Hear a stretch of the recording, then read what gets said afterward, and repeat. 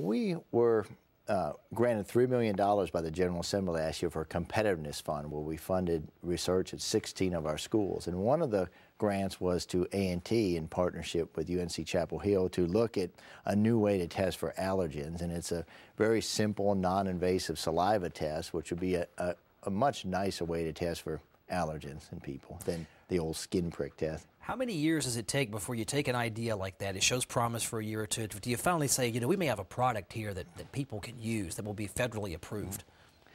It varies on the complexity of the research, but most of our research could take anywhere from 4 to 10 years to get it out to where it's useful. One of the things we're really concentrating on the UNC system is economic development and jobs and turning our research into a product that helps the citizens of North Carolina. So we're trying to push that faster and faster and faster so that we can get the research results to the people much sooner. How do you pick which research angles are going to turn into job creation vehicles for North Carolina?